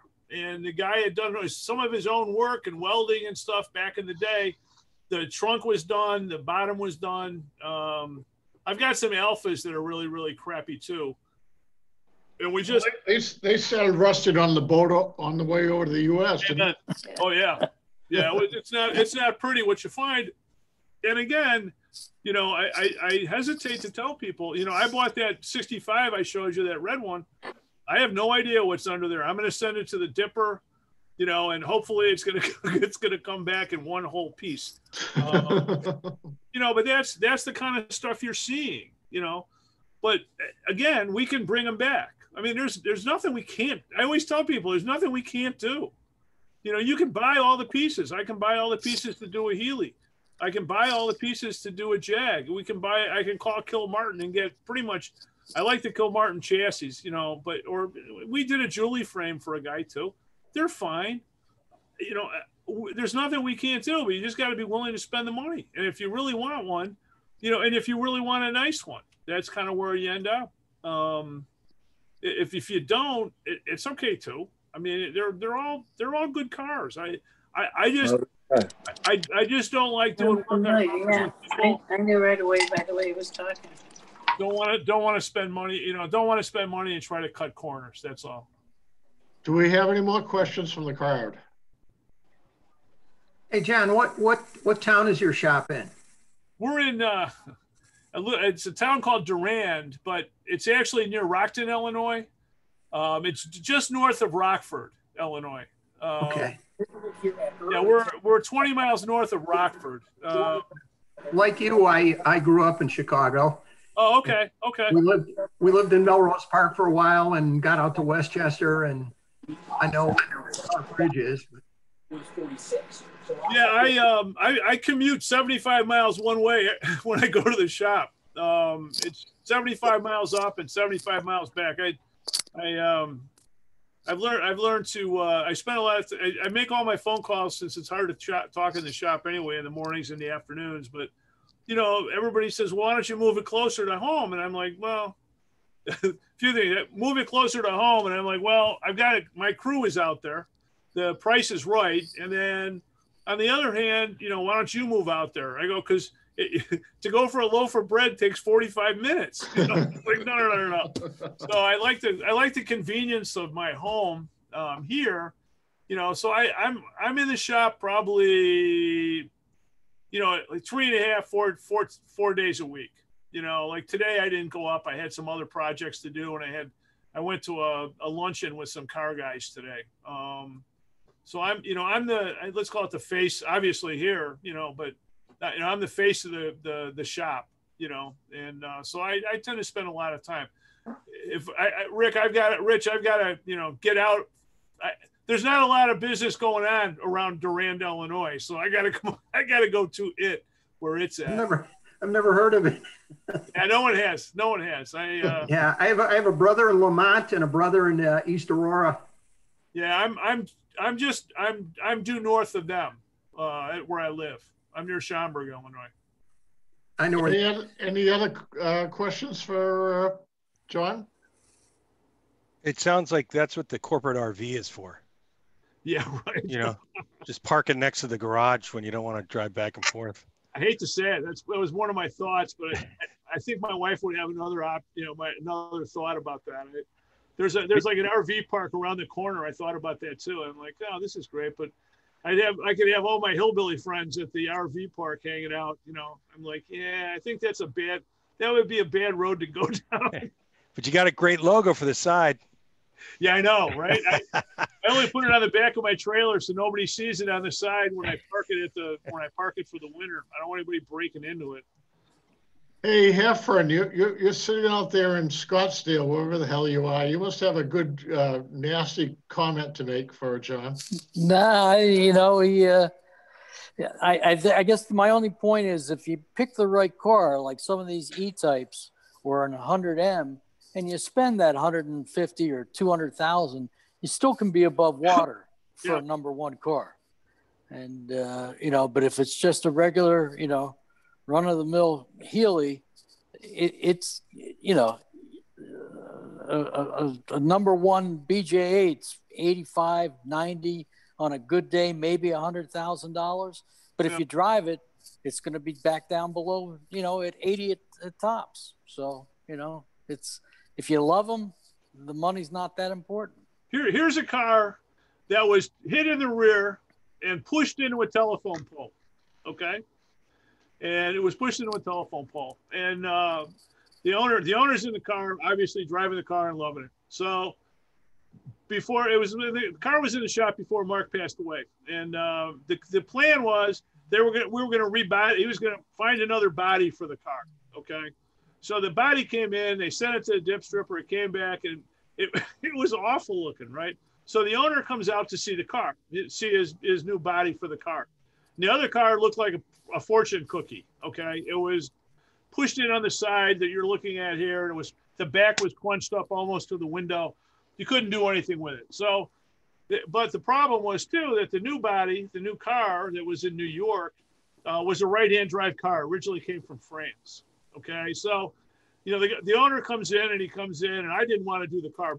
I hadn't bought the shop. I hadn't, you know, purchased a shop at that time. So I said, you know, he goes, listen, he goes, and this is a God's truth, you know, everybody was standing there. He goes, what do you think? He goes, he goes, what do you think? I go, it's going to be really expensive to do. Okay. It looks awful. And he says, he goes, but I really love this car. And I said, listen, he goes, well, what do you think I should do? I said, sell those Barani wheels, sell the V12 and the, you know, the drive line. It's got some real value there. I said, well, we'll sell all the interior parts. I said, you know, they don't make stuff for this thing anymore. I said, we'll sell all those parts. I said, we'll take that money. We'll take your insurance money. We'll fly out to Scottsdale. We'll buy the nicest one we can. We'll drive back laughing our asses off. Let's go do that. He goes, but I really love this car. And I said, I go, what do you think? He goes, well, I don't know. He goes, what do you think? You know, it's going to cost like 85 or 90. I go, keep going. Well, you know, as it turned out, it was like, when we got done, it was like 215 grand to turn that car into this car. That's what it was. You know, we had to fabricate a firewall, and we had to move all the steering gear from the right side to the left side of the chassis. I mean, all these things.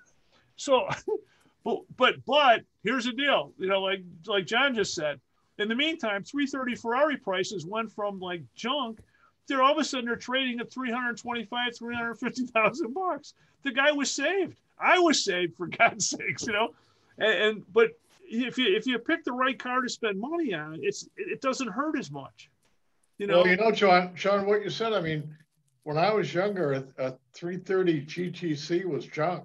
I mean, you know, it's what you bought to do a replica of a Testarossa or something else, and no one in one of these cars. They were just crap. You know. Right. Yeah, this is one of the nicest ones in the country now.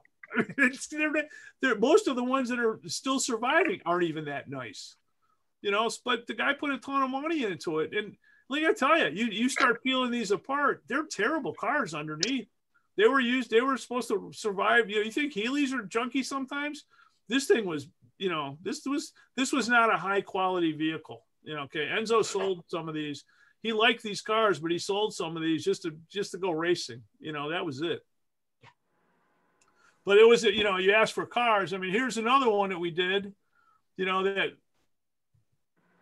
you know, turned out really nice. But it was a custom car. We were able to do. I love doing this stuff because it's, you know, outside of the normal, you know, grunt and weld and grind stuff. But, you know, we were able to do this, and the customer wanted. This is the customer spec. This was fun to do. You know, this was fun to do. There's another one here. This is getting delivered probably this week, but it's though this guy's so upside down, I don't even know where to start. And I told him originally, I said, and he's a good guy. We're friends. And I said, listen, you know, he spec'd out this car, and I said, just go buy, you know, a white body, you know, 68 GT Mustang white body, and we'll start it from scratch. No, I want the title. I want it to be a real GT, blah, blah, blah, blah, blah. Well, he did, and we found it. I found a project for him, and it came out from the Northeast. There was a guy up in Mass, and they drove it out, and he bought it. Oh my God! You know, once we started peeling the onion, it was just worse and worse underneath it. Is that a 500? No, it's a GT. A 350. Yeah, it's a 68 GT. No, it's just a regular GT. It's not. Oh my! A Mustang GT. Right. Yeah, we didn't. Not a Shelby. Right. So I will, John. I will share with you my GT 350 story. I was close to a wrecking yard, junkyard as we called it, and I would hang out there all the time to find something rebuildable in the late 60s, early 70s. And I saw a genuine Shelby, this would be a 67 GT350. And I told the guy that owned the junkyard that I knew, I said, I'll take that car. He wanted $500. It had been completely stripped. I said, I'll take it. And I never got the car because it was sold back to the original owners, who I found had stripped the car entirely, kept all the parts in their garage or barn, claimed it as a theft because they dumped it out in the swamp somewhere. And after they got insurance money, they went back to the junkyard, bought it back, and put all the parts back in. So I never had a chance in the world. So the only chance I had of having a genuine Shelby car was stolen away from me by those bastards. By thieves to begin with. Well, yeah, they were, you know. And the funny part was that, you know, I started talking to my friends about it because, you know, I grew up in a small town in southeastern Massachusetts, and rumors spread real fast. And like, oh, you know why you didn't get that car? I said, no, I don't know why I got it. You know, I had the $500. I was ready to pay it. Well, I got to tell you the background story. These guys in Taunton took it, and they had the car, and they ended up, you know, back in the 60s, there were some great stories about, you know, cars that disappeared. American muscle. And yeah, thank God. I don't know. Every time the Secretary of State comes in, I got all my paperwork. You know, I have people send me, you know, back pictures of their titles. None of the cars had VINs. They everything was, you know. You look at old Healeys, and you go online, and somebody, you know, post something on Bring a Trailer, and you look at the car, and you go, that title doesn't match up with that chassis number. It's a bunch of crap. It's not what that car is. But that's just what was done at the time, you know? Well, I have a whole drawer full of Healey VIN numbers or VIN plates. You know, Baker collected them over time because they just fell off the cars. So I don't know. It seems to be more trouble than it's worth to try to do anything with them. Oh, this is a nice Aston. Yeah, this is DB23 that we did some years ago. The car's coming up for sale here soon. The owner's moving. He's going to retire in Italy. I'm out, he says. But it's another beautiful car, and the guy drives it all over the place. So, you know, we've done stuff other than Healey's, and we'll continue to. But you know, we've got parts for Healey's. We've got, you know. Everybody keeps talking about it. Oh, we're just gonna. There's a couple of Facebook Healey restoration pages every once in a while that I look at. Some of the questions on there are enough to make you jump out of your skin. You go, oh my goodness, you know, what do people think? They, you know, so my only advice for people, you know, to want to restore a Healey is, you know, be courageous. You got to be courageous because there's so many of these cars that are half done and quarter done and 3/4 done. You know, once you start taking them apart, and the other piece is, you know, people go, oh, I just bought a fender and it doesn't fit. Well, welcome to our world. You know, I don't know. I have no idea how these cars were ever assembled in the factory. Because if you take one of these cars and take it apart and go to put it back together again, nothing fits the way it did when it was on the car. Nothing. We're taking little trimmy little pieces of you know, out of the door shut face, and you know, I mean, we're just adjusting everything. It's like, is this the same car? Is this the same fender? Is this the same door? And it is. They're like big springs. The minute you take them apart, they're like a watch. You know, they just come apart. You got to put them back together a little bit different. John, I have a question for you, John. Sure, Steve. When we talk about some of the gear that goes to these cars, do you have sources for new old stock parts, or is that a constant problem for you? For new old stock, no. I mean, I don't. I used to keep a lot of parts in our barn, and I got to tell you, number one, the repro stuff has actually gotten a little bit better over time. It's not quite as crappy as it was. Some of the stuff, if you go to Kilmartin, their parts are a little bit better than some of the stuff that's stamped in the in Europe. New old stock is not just as simple as it sounds. There just isn't that much of it anymore. And well, it's interesting. The only reason to bring it up is you live pretty close to a hotbed that a lot of people don't know about. In Madison, Wisconsin, just across the border, there's a place called Worldwide Auto Parts. A fellow who runs it is Peter. I've been to his shop. Yep. And he has a room he calls the Lucas Room. Yep. And there are people around the country. I was just curious if you had resources, because trying to replace some of the gear, whether it could be speedometers or whether it could be directionals, it's difficult to replace some of these items. You're right. And we that kind of stuff we tend to hoard, and Peter's a good, he's a good source for a lot of those things. Yep. Keeping an inventory, keeping that stuff in inventory isn't really a good business decision anymore. Yeah. And most of the stuff you can get, even from Moss, is okay. But like you said, if you're looking for something to do a Concord build, I'd call Peter. Yep. I'd look around for it. Day-to-day stuff, nobody wants to spend that kind of money, though. That's the problem. Peter was a guy who grew up in New England and moved out there for some strange damn reason. But he does, if you want to do a rebuild of your shock absorbers, yep, he's probably the best guy going. Yeah, we just send him up. I call him. He sends down a set. I send him cores. I mean, we do it all the time with him. I mean, John, I have to laugh at the Aston, because when I was in college, and I don't want to make it sound like I had tons of money to throw around, but at that time, this would be 1969, 1970, I stumbled across a Aston Martin DB4 that had a Corvette engine. And for some reason, it spoke to me, because, you put a big V8 in some British car, and I'm there. And they wanted to sell it to me for $1,800, and I wanted to buy it. And he said, well, that's fine, you could buy it, but I've given a friend of mine first refusal, and he ended up buying it for the $1,800. And I go back and I look at these cars online and go, oh, good, they're worth 300, 400, 500,000 now. And I go, yeah, but I just wanted a car with a Corvette engine. I didn't really care about, So, yeah. As I tell people, there was a point where all these were old cars. Yeah.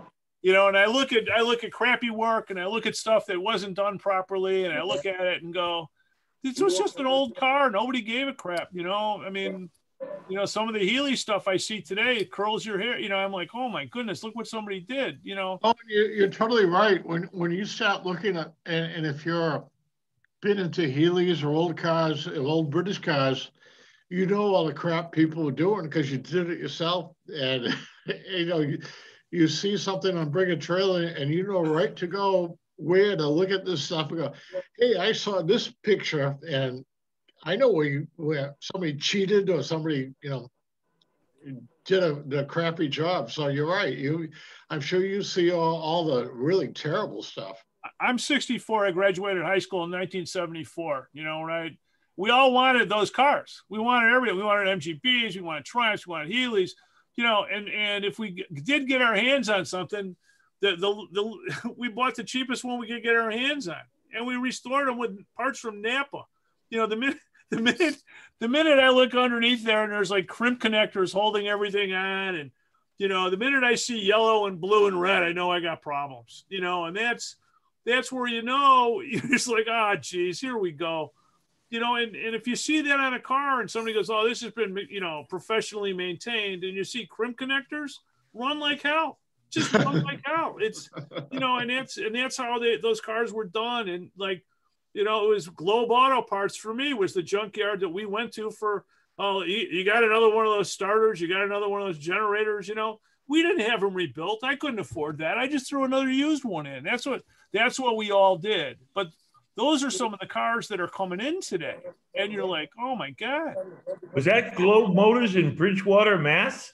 No, it's a, Oh, no, this one's on Irving Park Road in Bensenville, Illinois. You know. oh, okay. Because there was another famous Globe Motors in southeastern Mass that was heavy into the British cars, particularly also a race team. Wasn't Well, sure. you know, I want to thank you, Steve, because Steve and I grew up in the same area in southeastern Massachusetts, and we well remember Globe Motors in East Bridgewater. I think maybe it was East Bridgewater, yes. Yeah, and I still have some old business guys from them, et cetera. It was the place to go south of Boston for all us morons that like British cars, and it's fun to hear that. We're all But, still John, around. you really have shared a lot of stuff with us that I think we knew, but we wanted to know. I'm going to end up here. Does anyone else have more questions for John? Because please feel free. Or if you'd like, I'm on, if you go to my website, sportandspecialty.com, I've got all my contact information is there. I'm John at sportandspecialty.com is my email. If you don't send me like a 5-page, please answer all these questions, email, I'll respond to you, or I'd rather talk on the phone because I've got a long time in the car on my way to the shop in the morning. If you got any questions, or you're thinking about something, or you like an opinion, feel free to give me a call. Just don't call me next week because I'm going to be out in Arizona with Heffron causing trouble.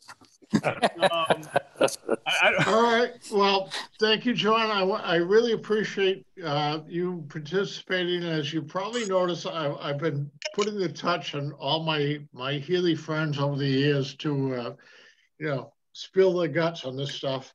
And next month, we will have Reed Trummel from the Healey Mark that will, if you want to throw brickbats at him or want to find out what it takes to get your car featured in the Healey Mark, Reed will be here for that. I really appreciate having all my Healey friends participate. It's great to find out the stuff that we all have in common, and it's great during COVID times that we can't meet together. I saw Michael Salter, who I'm going to put the touch on in the future. And I think this will, be the end of the call, but just keep on hanging on in there, and I'll send this stuff out, and try to keep together as Healey people during the COVID, and this is where we will end. Thank you very much. Thank you, Thanks, everybody. Rick. Thanks, John. Great job. Pleasure. Thank you, John. My pleasure. Thanks, John. Thanks Right. very much. Thank Rick. Thank John.